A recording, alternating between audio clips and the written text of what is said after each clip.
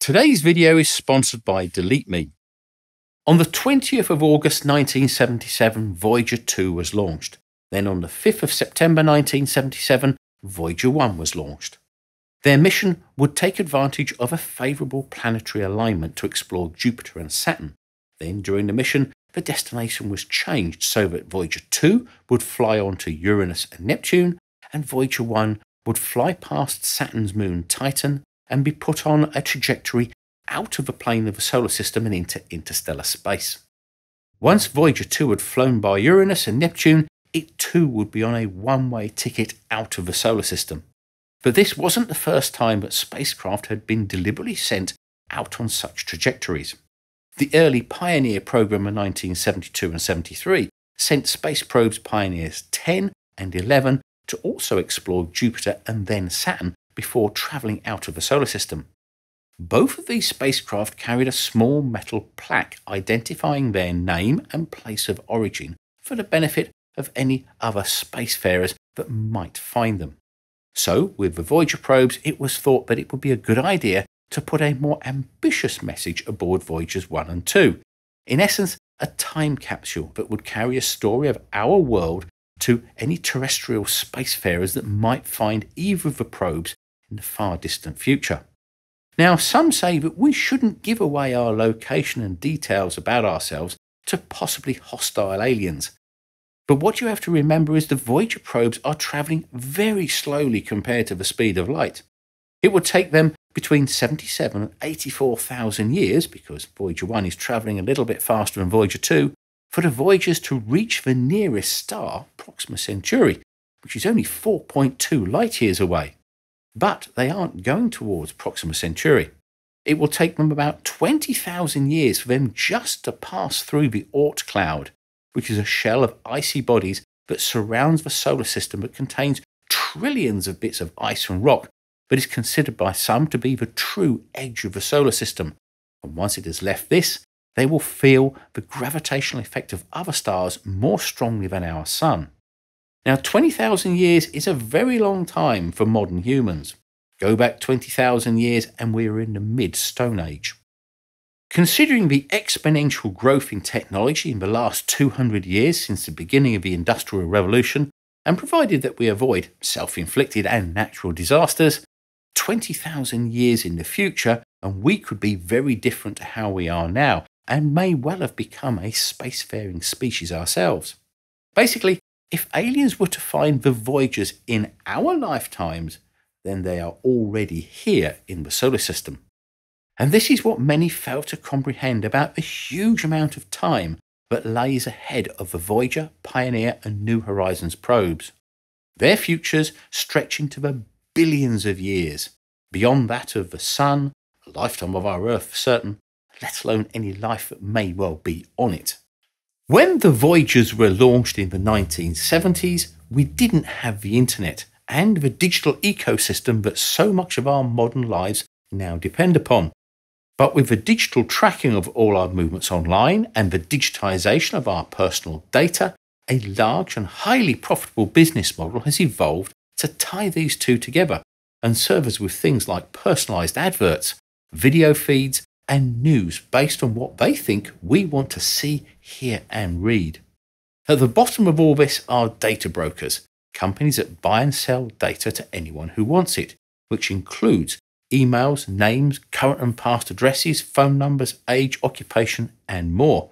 And this is where the problem lies and where our sponsor, Delete Me, can help you. If anyone can buy data about you or your family, it can become a security or even a personal safety risk if you work in places like the government, the military, civil services, or you have a high profile. While you can request that these companies delete the data they hold on you, with well over 750 data brokers around the world, where do you start? And this is where Delete Me comes in. Delete Me has been helping normal people like you and I get their personal information removed from data brokers since 2010 in the US, UK and Europe. Delete Me is simple to use. You just select the plan you want, fill in the online application, and Delete Me will contact the hundreds of data brokers to remove you from their lists. You will receive regular privacy reports that show how much data was found, where it was found, and where it was removed from. You can do this for yourself or for your family, and if you use the joindeleteme.com/droid link in the description below, or scan the QR code next to me today, you'll receive a 20% discount. So what about the golden records that are fixed to the sides of the Voyagers? The idea of the golden records was thought up at the time by Carl Sagan and his wife Adriaan.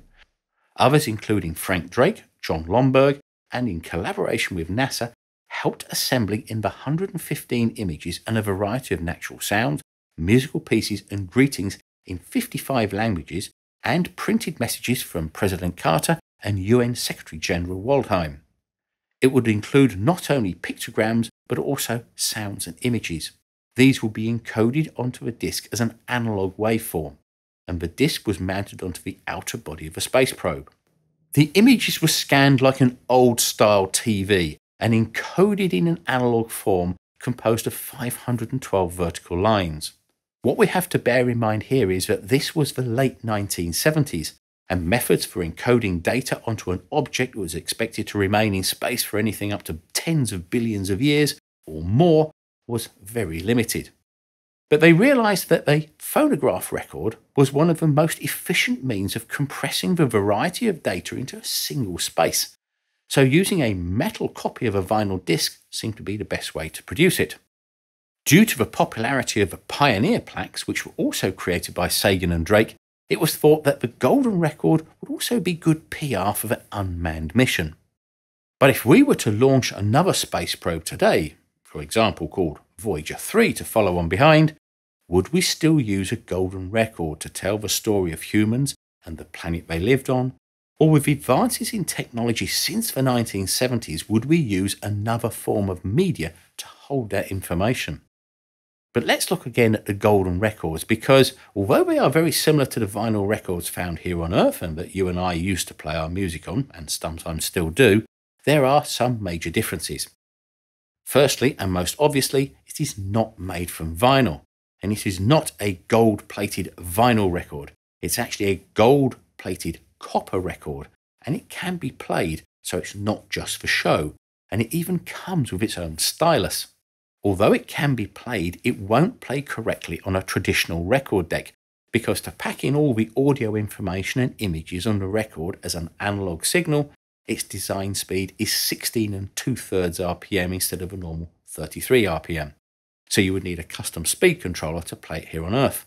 And there are 12 copies of the record, 2 in space, and the rest are in various NASA centres. Even though many people think there is nothing in space, there is interstellar dust, and at the speed at which the Voyagers are travelling, which is about 56 to 61,000 kilometres per hour, each tiny impact damages the record, not to mention charged particles from our Sun in the solar wind, and much more damaging cosmic rays from objects like supernovas and black holes out in the Milky Way.